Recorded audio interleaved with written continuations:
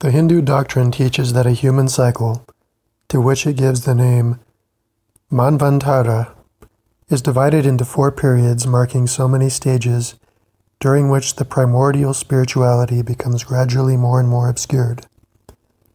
These are the same periods that the ancient traditions of the West called the Golden, Silver, Bronze, and Iron Ages. We are now in the 4th age, the Kali Yuga, or Dark Age, and have been so already, it is said, for more than 6,000 years. That is to say, since a time far earlier than any known to quote-unquote classical history. Since that time, the truths which were formerly within reach of all have become more and more hidden and inaccessible. Those who possess them grow fewer and fewer, and although the treasure of quote-unquote non-human, that is, suprahuman, wisdom, that was prior to all the ages can never be lost, it nevertheless becomes enveloped in more and more impenetrable veils, which hide it from men's sight and make it extremely difficult to discover. This is why we find everywhere, under various symbols, the same thing of something that has been lost, at least to all appearances and as far as the outer world is concerned, and that those who aspire to true knowledge must rediscover. But it is also said that what is thus hidden will become visible again at the end of the cycle, which, because of the continuity binding all things together, will coincide with the beginning of a new cycle. It will doubtless be asked why cyclic development must proceed in this manner, in a downward direction, from higher to lower, a course that will at once be perceived to be a complete antithesis to the idea of progress as the moderns understand it. The reason is that the development of any manifestation necessarily implies a gradually increasing distance from the principle from which it proceeds.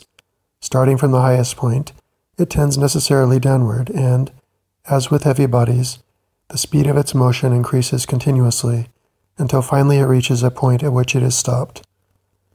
This fall could be described as a progressive materialization, for the expression of the principle is pure spirituality. We say the expression and not the principle itself, for the latter, being beyond all oppositions, cannot be described by any term appearing to suggest an opposite. Moreover, words such as quote-unquote spirit and quote-unquote matter, which we borrow here from Western terminology for the sake of convenience, have for us little more than a symbolical value. In any case, they can be made to fit the question in hand only on condition that we exclude the special interpretations given them by modern philosophy, whose quote-unquote spiritualism and quote-unquote materialism are, in our eyes, only 2 complementary forms that imply each other and are both negligible for anyone who wishes to go beyond these contingent points of view.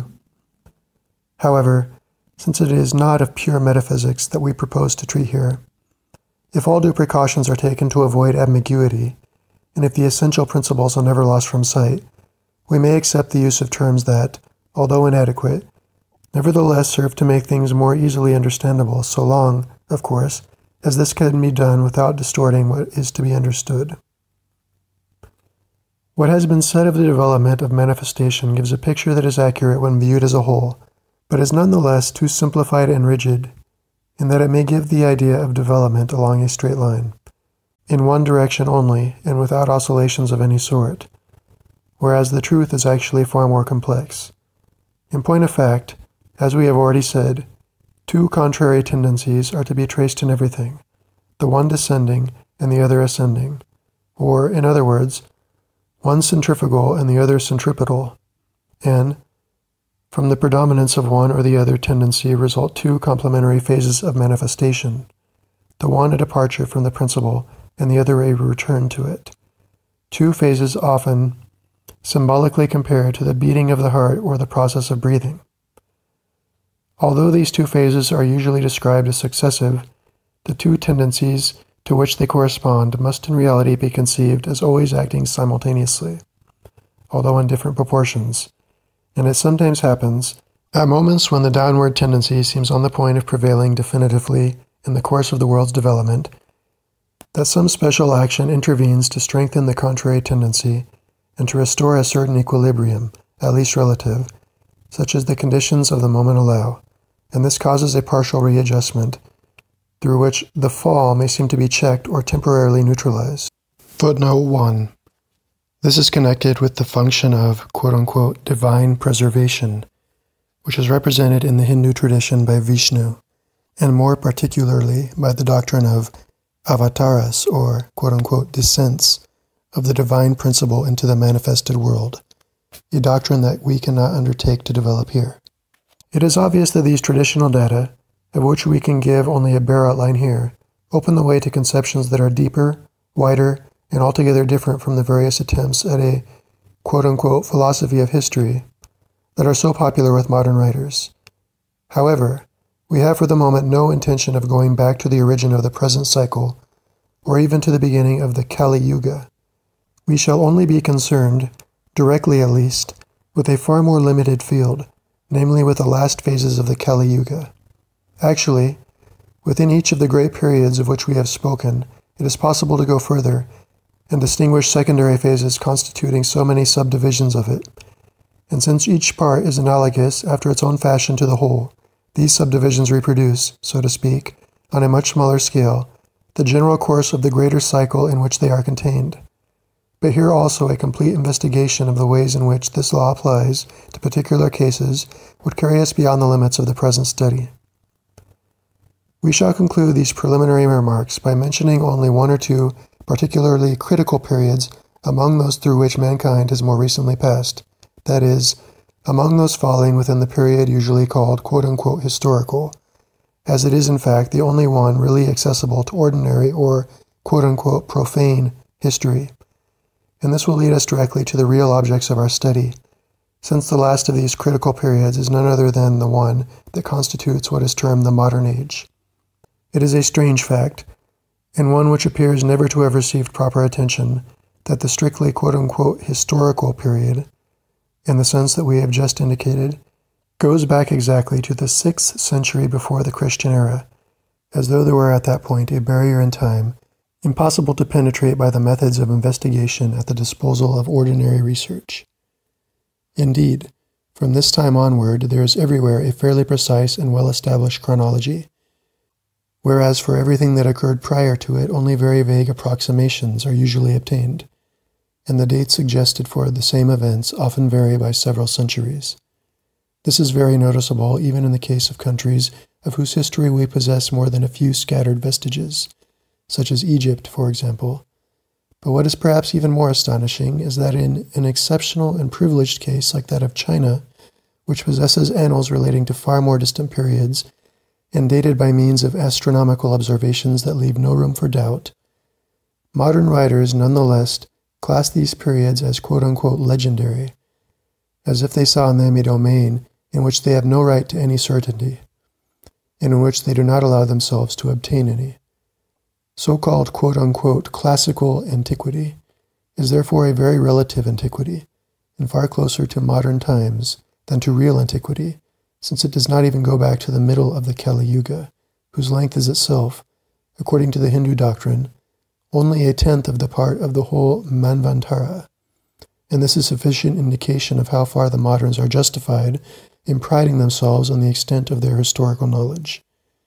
They will doubtless seek to justify themselves by replying that all this refers only to quote-unquote legendary periods, and is therefore unworthy of consideration.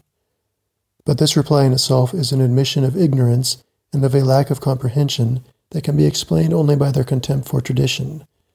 The specifically modern outlook is in fact, as we shall explain further on, identical with the anti-traditional outlook. In the 6th century before the Christian era, considerable changes took place for one reason or another among almost all peoples, changes which, however, varied in character from country to country. In some cases, it was a readaptation of the tradition to conditions other than those previously prevailing, a readaptation that was accomplished in a rigorously orthodox sense.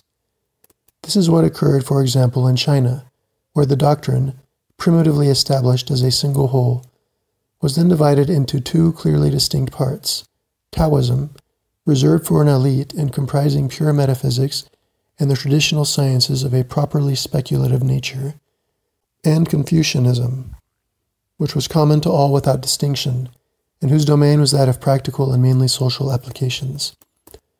Among the Persians, there seems also to have been a readaptation of Mazdaism, for this was the time of the last Zoroaster. Footnote 2.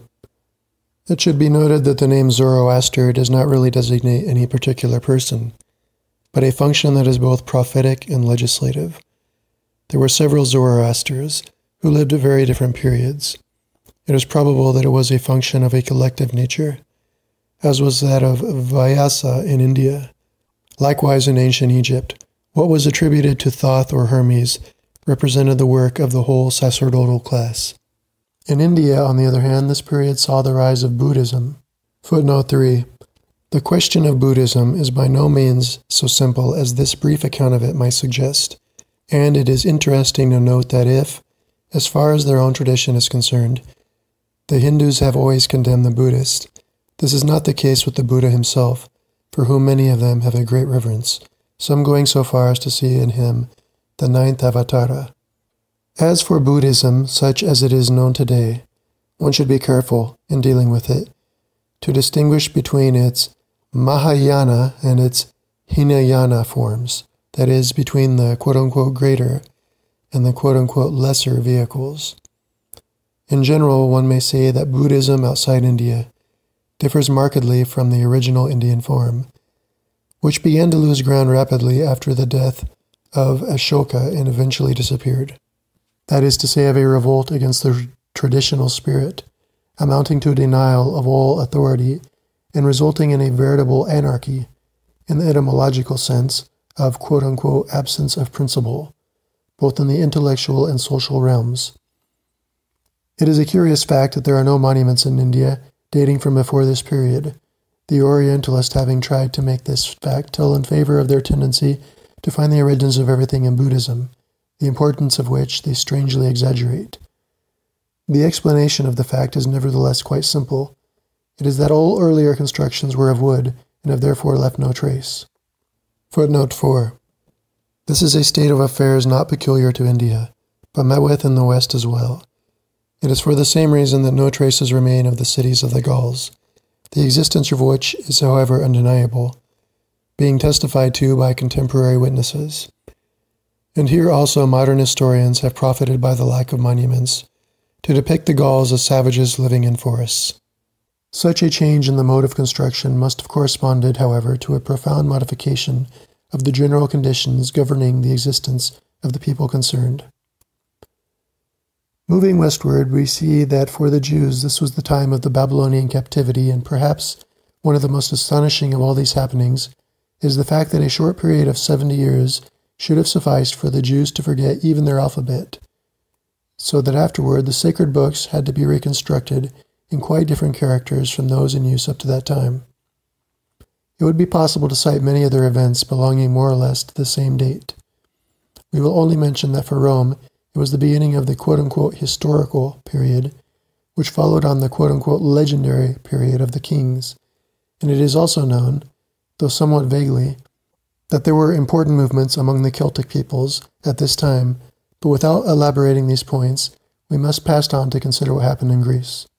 There, too, the 6th century was the starting point of the so-called quote-unquote classical civilization, which alone is entitled, according to moderns, to be considered quote-unquote historical, everything previous to it being so little known as to be treated as quote-unquote legendary, even though recent archaeological discoveries no longer leave room for doubt that there was a very real civilization. And we have reasons for supposing that this first Hellenic civilization was far more interesting intellectually than what followed, and that the relationship between the two is to some extent analogous to that between medieval and modern Europe. It should be noted, however, that the breach was not so complete as in the latter case, for at least a partial readaptation was carried out in the traditional order, principally in the domain of the quote-unquote mysteries. One may refer here to the case of Pythagoreanism, which was primarily a restoration, under a new form, of the earlier Orphic tradition, and whose connection with the Delphic cult of the Hyperborean Apollo bears witness to an unbroken and regular line of descent from one of the most ancient traditions of mankind. But on the other hand, there very soon appeared something of which there had been no previous example, and which in the future was to have an injurious effect on the whole Western world. We refer to that special form of thought that acquired and retained the name of quote-unquote philosophy, and this point is important enough to warrant our dwelling on it at somewhat greater length.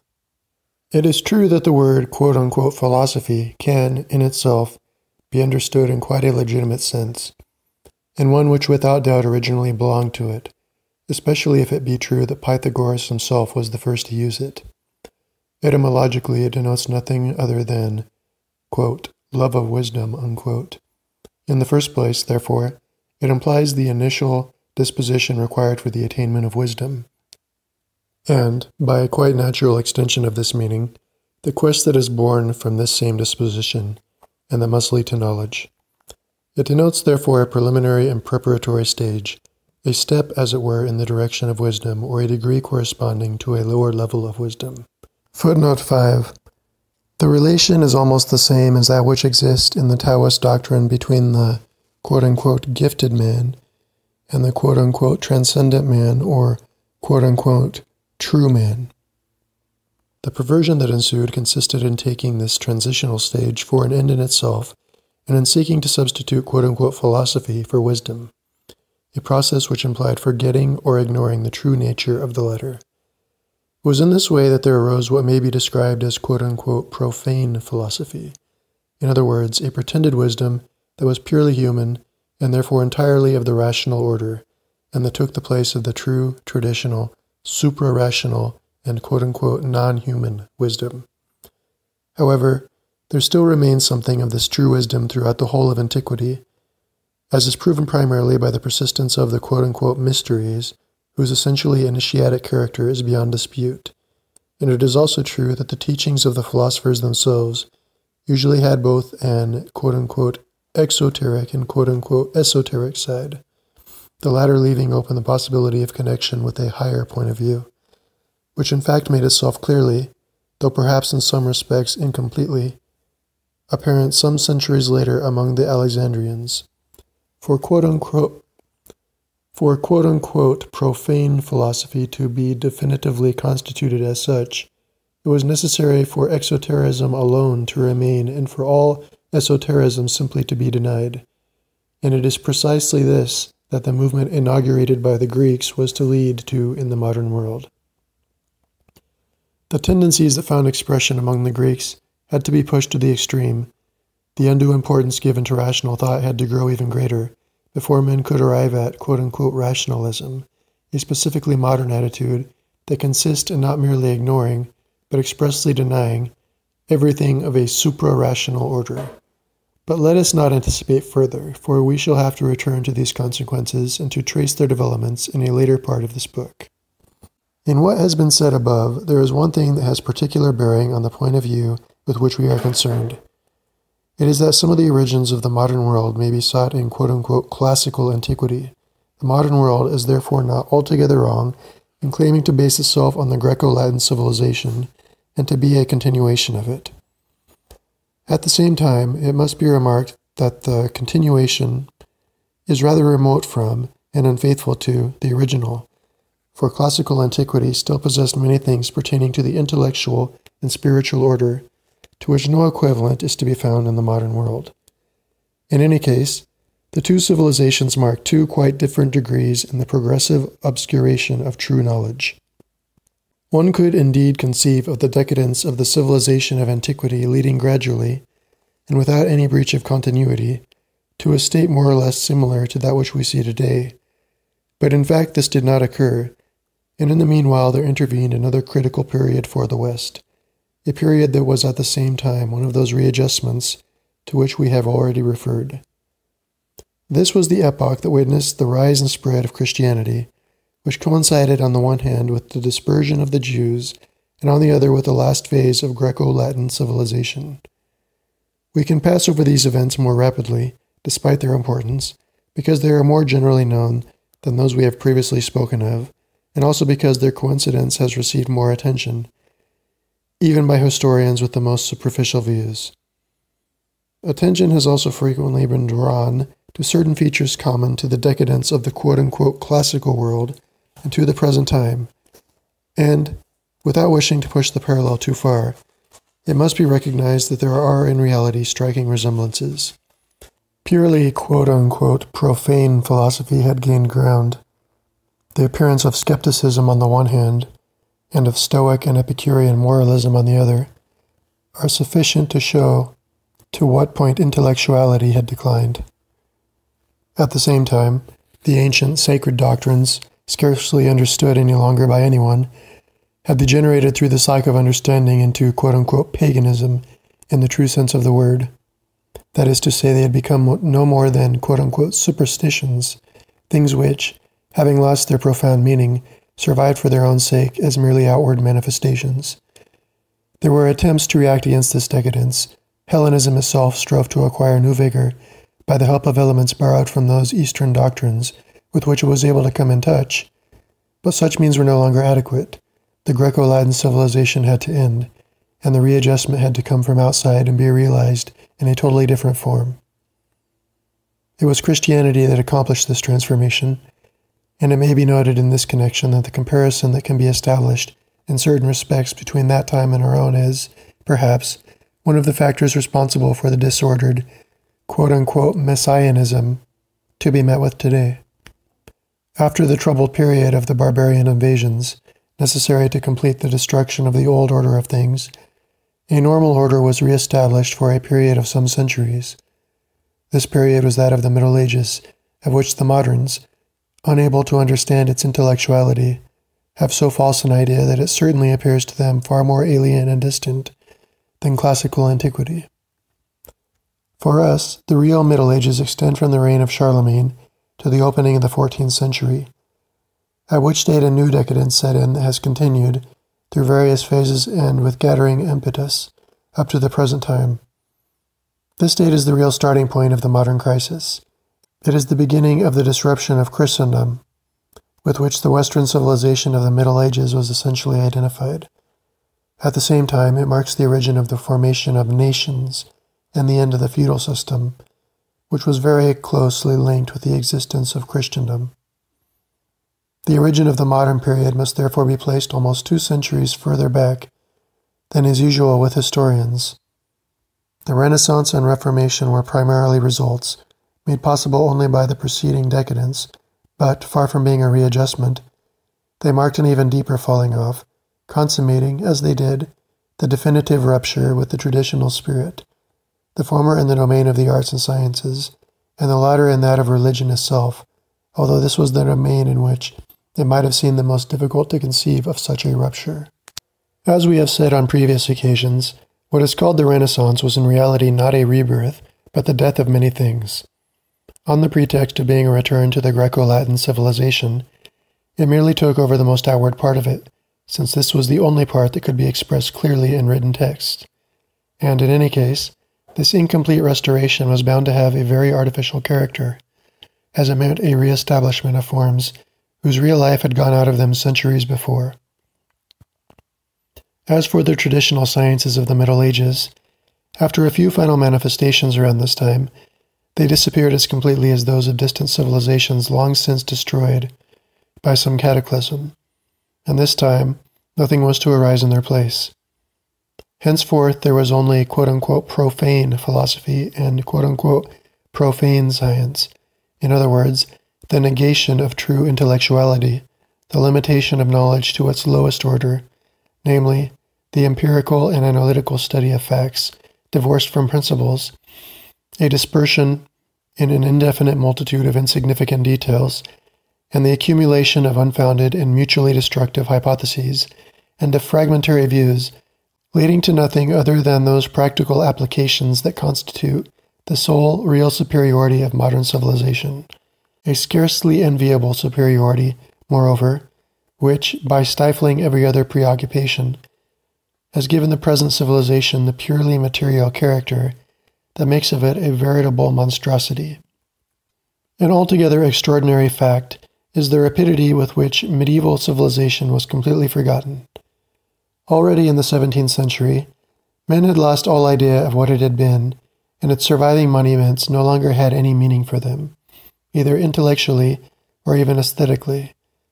All this is proof enough of how far the general mentality had changed. We shall not here investigate the factors, and they are certainly complex, that contributed to bringing about a change so radical that it seems difficult to admit that it can have occurred spontaneously without the intervention of some directing will whose exact nature must remain rather enigmatic. In this connection, one may note some very strange circumstances, such as the popularization of it at a certain moment, under the form of new discoveries, of things that had in reality been known for a very long time, but not generally disclosed, since the disadvantages of so doing ran the risk of outweighing the advantages. Footnote 6. We will quote only two examples, which were to have consequences of the most serious kind.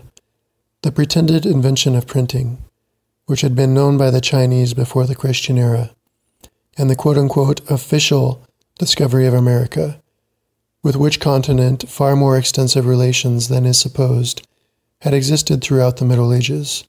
It is also improbable that the legend alleging that the Middle Ages were a time of gloom, ignorance, and barbarism could have arisen and become accepted, or that the veritable falsification of history in which the moderns have indulged could have been accomplished in the absence of some preconceived idea. But we shall pursue this question no further, for, in whatever manner these processes may have taken place, our main concern for the moment is to make clear their results. A word that rose to honor at the time of the Renaissance, and that summarized in advance the whole program of modern civilization, is quote-unquote humanism. Men were indeed concerned to reduce everything to purely human proportions, to eliminate every principle of a higher order, and one might say, symbolically to turn away from the heavens under pretext of conquering the earth. The Greeks, whose example they claimed to follow, had never gone as far in this direction, even at the time of their greatest intellectual decadence, and with them utilitarian considerations had at least never claimed the first place, as they were very soon to do with the moderns. Humanism was the first form of what has subsequently become contemporary secularism, and, owing to its desire to reduce everything to the measure of man, as an end in himself, modern civilization has sunk stage by stage until it has reached the level of the lowest elements in man, and aims at little more than satisfying the needs inherent in the material side of his nature, an aim that is in any case quite illusory, since it constantly creates more artificial needs than it can satisfy. Will the modern world follow this fatal course right to the end, or will a new readjustment intervene once more, as it did in the case of the Greco-Latin decadence, before it reaches the bottom of the abyss into which it is being drawn? It would seem that a halt midway is no longer possible since, according to all the indications furnished by the traditional doctrines, we have in fact entered upon the last phase of the Kali Yuga, the darkest period of this quote-unquote dark age, the state of dissolution from which it is impossible to emerge otherwise than by a cataclysm, since it is not a mere readjustment that is necessary at such a stage, but a complete renovation. Disorder and confusion prevail in every domain and have been carried to a point far surpassing all that has been known previously, so that, issuing from the West, they now threaten to invade the whole world. We know full well that their triumph can never be other than apparent and transitory, but such are the proportions which it has reached, that it would appear to be the sign of the greatest of all the crises through which mankind has passed in the course of its present cycle. Have we not arrived at that terrible age, announced in the sacred books of India, quote, when the castes shall be mingled, when even the family shall no longer exist? Unquote. It is only necessary to look around in order to be convinced that this state is truly that of the world today, and to see on all sides that profound degeneracy which the gospel terms, quote, the abomination of desolation, unquote. The gravity of the situation cannot be minimized. It should be envisaged such as it is, without optimism, but also without pessimism. For as we have already said, the end of the old world will also be the beginning of a new one. This gives rise to the question, what is the reason for a period such as the one in which we now live? Indeed, however abnormal present conditions may be when considered in themselves, they must nevertheless enter into the general order of things, that order which, according to a far Eastern formula, is made up of the sum of all disorders. The present age, however painful and troubled it may be, must also, like all the others, have its allotted place in the complete course of human development. And indeed, the very fact of its being predicted by the traditional doctrines is indication enough that this is so. What we have already said regarding the general trend of a cycle of manifestation toward progressive materialization gives a direct explanation of such a state, and shows that what is abnormal and disordered from a particular point of view is nevertheless but the consequence of a law implied in a higher and more extensive point of view. We will add, without dwelling upon the question, that like every change of state, the passage from one cycle to another can take place only in darkness. This is another law of great importance and with numerous applications, but for that very reason a detailed exposition of it would carry us too far from our subject. Footnote 7. This law was represented in the Lucinian mysteries by the symbolism of the grain of wheat. The alchemist represented it by quote-unquote putrefaction and the color black, which marks the beginning of the quote-unquote great work. What the Christian mystics call the quote dark night of the soul unquote is the application of this law to the spiritual development of the being in its ascent to superior states, and it would be easy to indicate many other concordant applications. Nor is this all. The modern period must necessarily correspond with the development of certain possibilities that have lain within the potentiality of the present cycle ever since its origin. And however low the rank of these possibilities in the hierarchy of the whole, they, like the others, were bound to manifest themselves at their appointed time. In this connection, it might be said that what, according to tradition, characterizes the ultimate phase of a cycle is the realization of all that has been neglected or rejected during the preceding phases.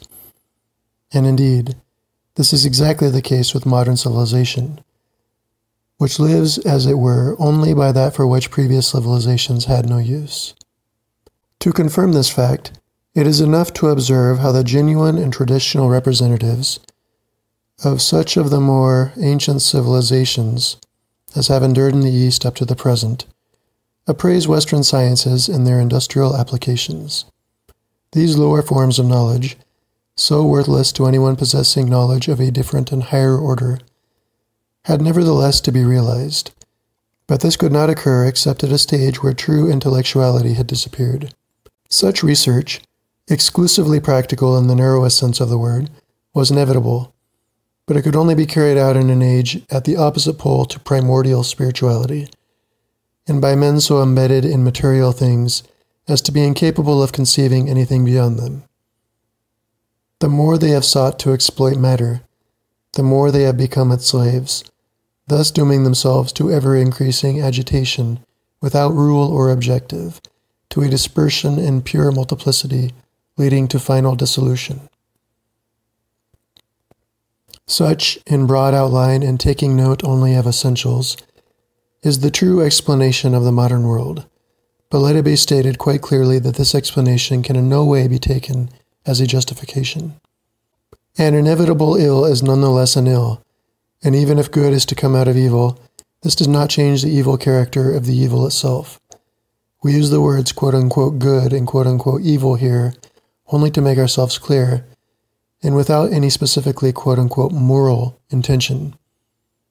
Partial disorders cannot but exist, since they are necessary elements in the total order, but a period of disorder is in itself nevertheless comparable to a monstrosity, which, though the consequences of certain natural laws, is still a deviation and an error, or to a cataclysm, which, though resulting from the normal course of events, is nevertheless a subversion and an anomaly when viewed in itself.